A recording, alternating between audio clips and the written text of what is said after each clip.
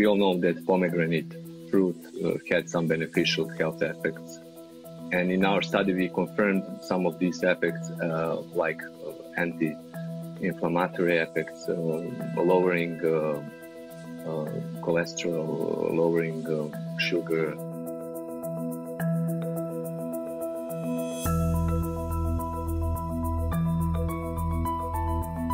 We have realized that some of the compounds chemically identified in those extracts showed significant antiviral activities against some other and different viruses.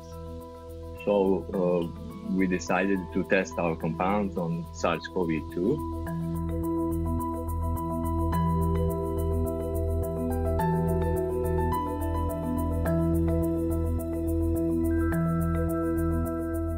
We said that those compounds had the potential to inhibit this process. But it's a part of a puzzle.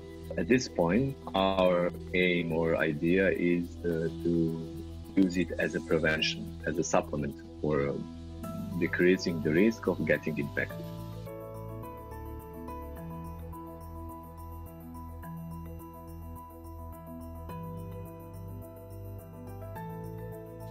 It's hard to say if you eat pomegranate, if that would be enough to prevent infection.